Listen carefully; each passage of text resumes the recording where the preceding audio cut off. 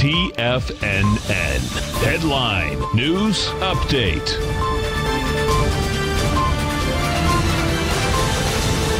Let's look at the market.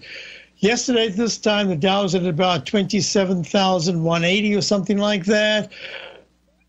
Yesterday, it closed having smashed down to the 26,719 area, and it closed at 26,864.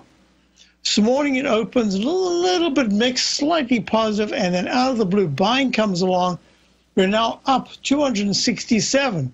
It's almost like, you remember that May, when was it, 2010 or something, we had that crash, flash crash in the morning, and by the afternoon, we're down 1,000 points and up 1,000 points. And then if you went to work and you came back, you said, casual day today, not knowing that you had a 2,000-point move. Well, this is a little bit like that, except there's one thing that's really important. Tomorrow is going to be important because of the weekly chart. If the Dow doesn't close above 27,398, it's made a peak E in the Chapman wave methodology.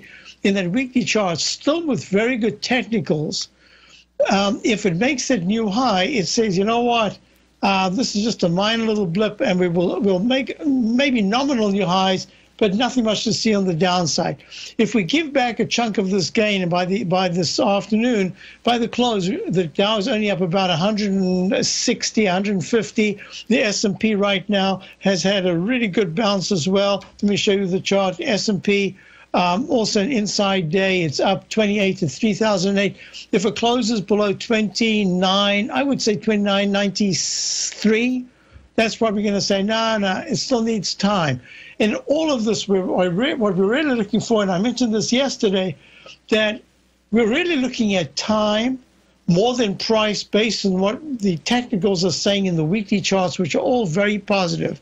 So yes, this consolidation could continue a little longer unless there are new substantially higher highs on the weekly basis. The QQQ right now is trading up 3.42. It made a higher high than yesterday. That is a big positive. And gold got smacked to the downside, and it's now only down 10. But the dollar had a fabulous move. Started that leg D in the monthly chart that I've been talking about for ages. I'll talk about it when I get back. Have a great day. Otherwise, hope to see you in a few minutes.